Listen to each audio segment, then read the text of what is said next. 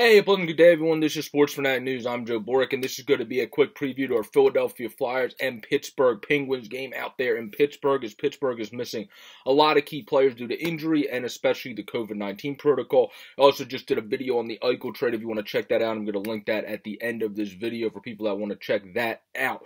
But let's get right into this game. We have the Pittsburgh Penguins with Evgeny Malkin and Brian Rust on the injury list. And then we have Sidney Crosby, Brian Dumoulin, Marcus Pettersson, and Chad Ruhwedel on the COVID-19 protocol. So they're missing a lot of key guys there. So hopefully our Flyers are able to pounce and take advantage of missing those players and really be able to get into the zone and create some offense, more missing one of their better defenders in Dumoulin. And then Crosby's also one of the better players on both ends of the ice, and then Brian Rust is also a very good defensive, pesky forward as well. So missing those guys, you would hope the Flyers are able to generate generate more offense and be more aggressive in their zone, not having those key players for the Pittsburgh Penguins. But when it comes to today, the lines are Twiston Yarry's projected. You have Juuso Riikola back there in defense with Mark Friedman, who's a Flyers killer ever since we traded him. I believe it's 3 of his 6 career points are against the Philadelphia Flyers. So you got to watch out for him. You have POJ, Pierre-Olivier Joseph, Matthew Joseph's brother. And then you have John Marino with him. You got Matheson and Letang together. And then you have Drew O'Connor up, who's looked very good when he's been in the minors. I've got to watch him in the AHL for Wilkes-Barre. On the 4th line with Brian Boyle and Dominique Simone. You have Zach Anton Reese, Teddy Bluger, and Brock McGinn.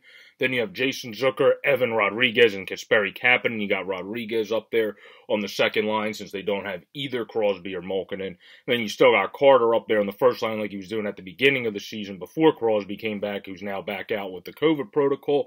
Jeff Carter, former Flyer, Dayton Heinen, and Jake Gensel on that top line as well. I still had Jack Eichel on my mind from doing that video. Dayton Heinen is a player, though, that has 6 points in 8 games. He's a player that's starting to really kind of come into his own this year at the Penguins, so you're going to want to watch him on that top line. He's been playing a very efficient and productive game early on this season for the 3-3-2 Penguins that are not a team to take lightly, even with guys out, because we know Sullivan always has this team playing very competitive and playing to the best of their current abilities of whoever's on the ice. That's why he's usually considered one of the better coaches in the league. So this is a team you can't take lightly, but it's also a team with these injuries to Evgeny Malkin and Brian Rust, plus the guys out on COVID protocol, especially the Crosby and Dumoulin, who's your second best defender to Letang out. That should really be able to help the Flyers to be able to push the ante, get into the offensive zone, create more chances, and be more aggressive in that offensive zone than you normally could be against this Pittsburgh team when they would have the opposing rush with the guys like Rust, Crosby, and Malkin there. So when it comes to our Philadelphia Flyers, they got Claude Giroux, Sean Couturier, and Travis Konechny together still. Fairby, Brassard, and Atkinson. You ain't going to mess with that.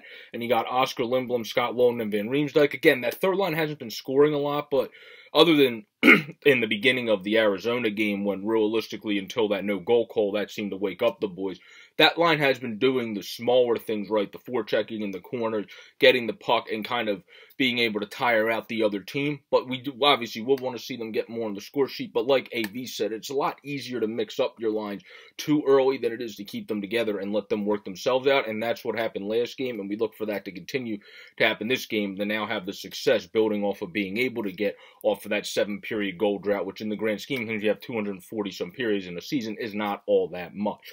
And then you got Nicholas Aube-Kubel with Nate Thompson and Zach McEwen on the 4th line. We got Ivan Provorov with Justin Braun, who's playing like basically a bottle rocket. He's playing amazing this year, so definitely, like Jamie said, don't want to hear anybody trashing Justin Braun. I don't care if he has an off night. He's been really stepping up this year. You got Travis Sanheim with Rasmus Ristolainen, and then Keith Yandel with Nick Seeler. Then you have Carter Hart. Carter Hart is going to be starting with, obviously, Martin Jones backing up. So that is how it shapes up tonight. Let's go Flyers. Let's take advantage of this weakened Pittsburgh team due to the COVID protocol, as well as the injury report of Malkin and Rust being out. The Flyers should win this game. This is a game that the Flyers have to go into Pittsburgh and be able to capture a victory in, because their schedule's not getting easier in the next 2. You got Washington at Washington. Then you come home to play Toronto, who's obviously a very talented, especially offensive team. So you got to be able to get these wins and take advantage of these teams being weaker and not having their full team.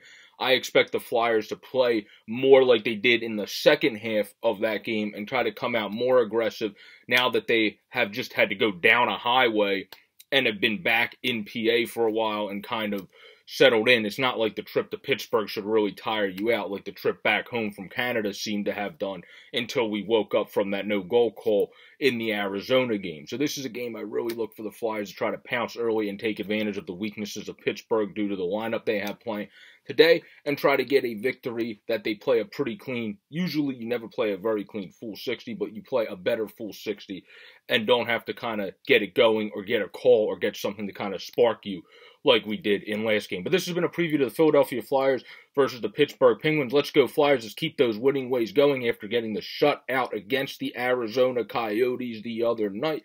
Let's maybe even shut out the Pittsburgh Penguins tonight. Who knows? This has been Sports Tonight News. I'm Joe Boric. If you enjoy the content, please subscribe up above on the easy-to-use widget or down below. Peace out, everybody. Stay safe, and let's go Flyers. Bring it to Broad.